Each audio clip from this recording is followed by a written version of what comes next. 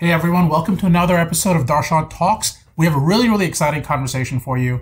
Today what we're going to talk about is the idea of PRC review, or Promotional Regulatory Committee review, which sometimes is also called the MLR or the LMR board, which is the Legal Medical Regulatory Review. The Kulkarni law firm provides services reviewing these types of promotional pieces. So what are some issues that have popped up in 2019 that are different or worth mentioning as you go into 2020? This is the Darshan Talks podcast, regulatory guy, irregular podcast with host Darshan Kulkarni. You can find the show on Twitter at Darshan Talks or the show's website at darshantalks.com. The number one issue, lay summaries. If you are engaged in any type of clinical research, the EMA has put out certain requirements saying that you need to put out plain language summaries so that patients can understand this information. However, that's more for the EMA. The moment you do that in the US, that would be considered potentially promotional. Is that information being, and a lot of companies are saying, you know what we want to do is we want to have a global standard that reviews these pieces. So plain language summaries, are they being reviewed in your company? What rules are they being reviewed as? Scientific discussion may not be subject to PRC review. On the other hand, medical stuff doesn't necessarily always go through PRC review. However, if it's patient facing, maybe it does. What are your rules around this information? Number two, patient groups. Everyone's been talking about using patient groups and patient advocacy, and that's great. However, there have been several instances where patient groups are getting prosecuted. It's often because these patient groups land up being methods in which copays for these companies, copays towards these products are being paid for. Copays are used as a system by the government to ensure that monies are appropriately being used towards the cost of drugs. However, these patient advocacy groups often come out and pay the copay, and the result of that is allegedly that drugs are being inappropriately prescribed. At least 3 different companies have agreed to pay a total of $122.6 million to resolve claims that they violated the False Claims Act by illegally paying the Medicare or Civilian Health and Medical Program copays for their own products.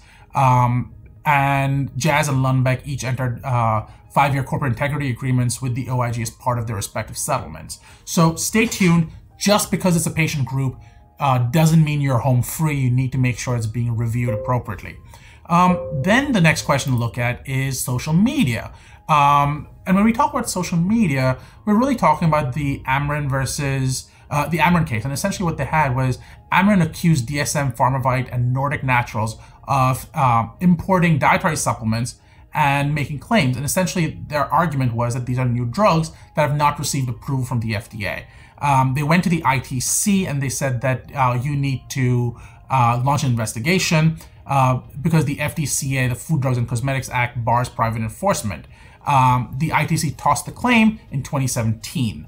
The Federal Circuit held that the ITC can refuse to probe allegations. So Amarin's claims are based on alleged violation of the Food, Drugs, and Cosmetics Act, which only the government can enforce, and the appeals court actually agreed with that. The Supreme Court declined to review the lower court's judgment, essentially letting the ITC's decision stand, and letting the appeals court decision stand as well. The next thing to look at is this idea of how are you engaging with physicians, whether you're using speakers bureaus, or are you using other methods in which you are talking to these doctors. What seems to have come under increased scrutiny over time is this idea of paying physicians in different ways and essentially providing a kickback. If you were involved in kickbacks, you were being potentially prosecuted. Insys was one of the companies that that got caught doing this and has problems. So if you are serving on a PRC or MLR board, stay aware, make sure you're looking into this. And then I would say that the fifth piece that came out in 2019 that is interesting is Outcome Health. And what Outcome Health did was they installed screens in doctors' offices and waiting rooms. And the idea was that they would be able to promote products for companies.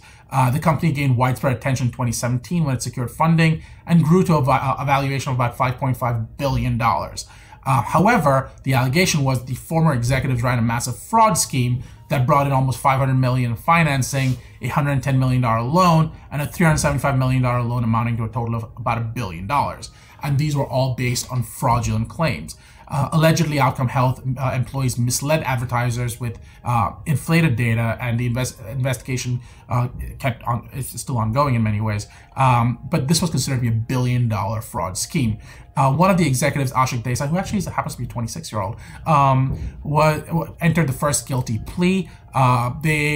The company also falsified financial figures, and one of the examples they highlighted was where Outcome calculated an ad campaign had generated more than $1.7 million in new revenue, but the data showed that the actual amount that the company made was only $81,600. So that's hugely problematic. This was another one of these issues where, again, if you're using vendors, you need to be able to look at their data, make sure that this data is not being inappropriately put forth. Trust the data. How do you trust it? And again, this should all be included in your PRC review as you continue. Stay tuned, listen in. We should have more information for you. This was just your top 5 issues that may affect PRC review, that affected PRC review in 2019 and may affect it in 2020. This is the Darshan Talks podcast, regulatory guy, irregular podcast with host Darshan Kulkarni. You can find the show on Twitter at Darshan Talks or the show's website at darshantalks.com.